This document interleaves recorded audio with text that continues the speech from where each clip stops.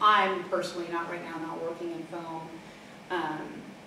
You know, I'm working in video, and having that layer of detachment is really, I don't know, it's interesting. It's interesting. It feels like, it definitely feels like a different sort of process, for sure.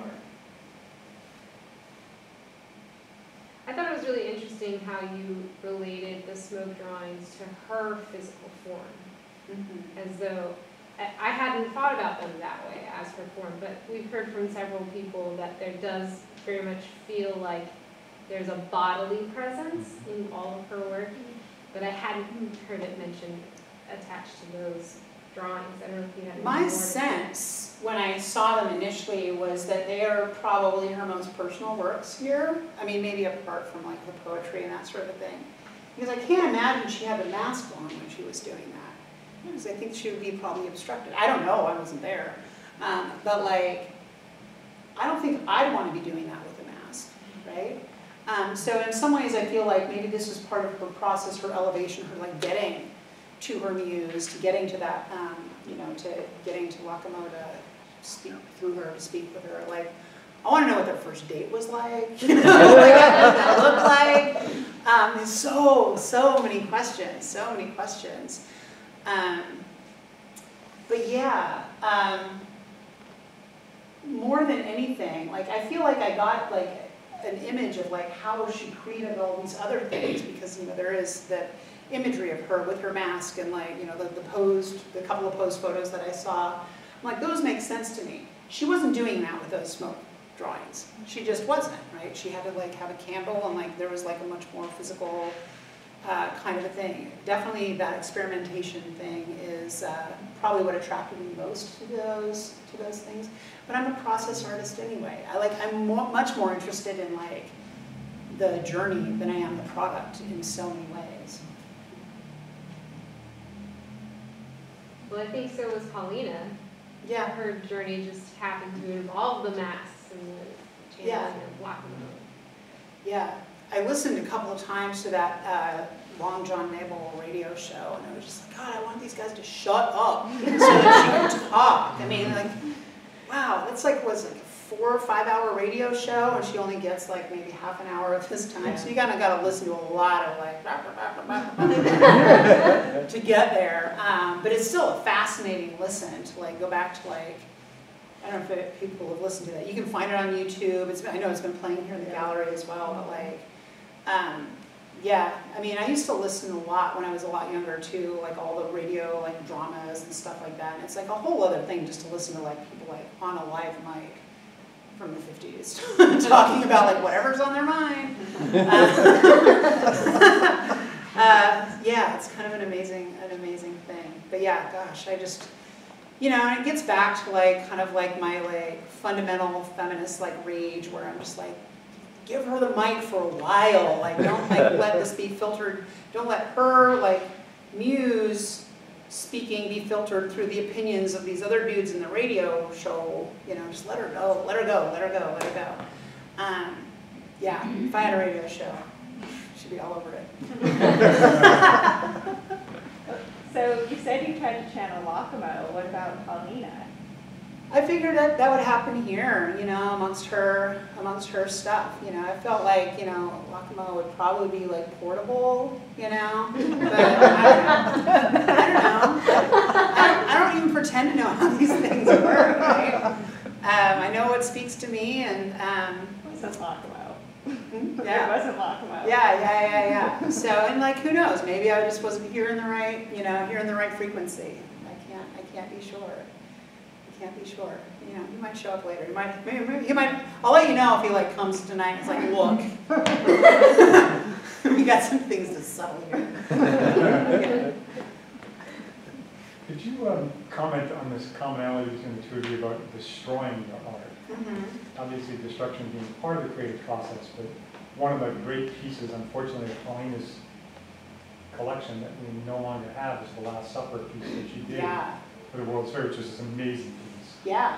And it feels like such a loss that we don't have that now that Lily is helping excavate her legacy here. But as an artist, I wonder if you'd comment on that I mean, propensity to destroy that you create. you know, there's things that just don't work anymore, you know, for me. And you know, I go back to my office now and think about like the boxes and boxes of papers that I have, for example, and it's like a mixture of like old bills and some diaries and some other stuff, and I'm like, should I just toss that whole box? Should I like just get rid of the whole thing? Because I know like most of the stuff in there I don't want. I don't want to know my long distance calls from 1995, which are probably in that box, you know, in my paper bills, right? But it's mixed in, I'm sure, with like diaries and things like that. And I kind of just like, there's that part that just wants to go away, away, away. But I am also an archivist at my heart, right? And I know that stuff can be important. So I'm torn all the time between these things. But I do know that like process sometimes like, so a couple years ago there was this great big Mike Kelly show up at in the Bronx, and like they took over the whole, it was a PS2 or whatever, took over the whole museum. It was like everything, scraps of paper, matchbooks, plans, sketches, the whole thing. And like there were some things where I'm just like, I mean, I should be so lucky that I would get like kind of that scale of an exhibit, but like, I'm just like, I don't want this stuff on display. I'm going to go home and I'm going to put stuff into the trash. Like, this is exactly what I'm doing. I want it to go, like, I want it to be buried. I don't want to see people, like, people to dig through my process. But, I don't know. It's super interesting, too. And to have a finished work that is, or like whatever, mostly finished work, I guess, because I know she painted over a few times, right? So, like, when is something finished? When? And, you know, and like, what is it? Like, what is it about something like The Last Supper? Like, you know, I'm probably never gonna make a Last Supper image because, like, I don't care about that scene. It has nothing to say to me. But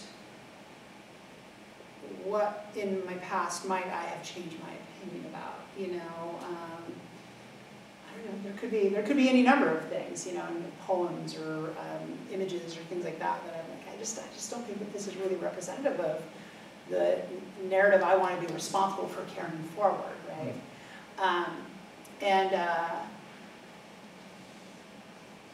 Yeah, I feel like for my own purposes, there's some things that never feel safe to put out into the public because I think that they will be misunderstood. And I think coming from a place of like, coming from the margins, when you're living in the margins, like, I mean, from my own perspective, like, being misunderstood sometimes is like the worst possible thing, you know?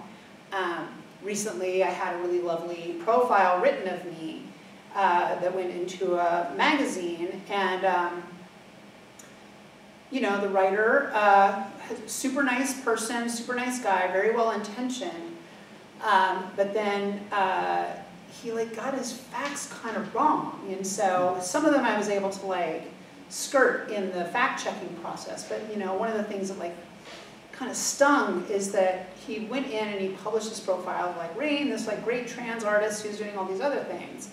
And then he used this pull quote, and it wasn't quite what I had said. He said something, he had me say something to the effect of like, so, you know, being born in the wrong body was a real challenge, and, you know, now I'm not in the wrong body anymore, and so everything's great. So that's the core of it. But as a medically transitioned trans woman, like, there's a lot of political baggage that come along with like this wrong body narrative, right? I don't believe that I was born into the wrong body. I believe that I was born a person who has a trans experience. And so this is very much the right body, and this is the right time, and like there's challenges that come with that. But like for that to be in print for a couple of days, that kind of devastated me, you know, because I'm like, ah, like why does this narrative keep coming up? Because it's not the right narrative, and it's something that is being layered on top of me. And that kind of level of misunderstanding just happens. We thicken our skins, we move along. Like, it's not something that I like fought back about. It's not something that I'm terribly interested in fighting back about. It's something that I can speak to later and say, like, this is what happens. You open yourself to understanding, and like people have their basic understandings of things. They have their takeaways, and like, I'm also, as a political person, I'm very much in favor of incremental advances. I know a lot of times that I am the first trans person that people have met. And so, you know, they have to take in information about that and like have to extrapolate from me onto everybody else that they ever meet or have an awareness of who embodies a trans identity. So, you know, you roll your dice, you move your mice. It's kind of like the way that works, right?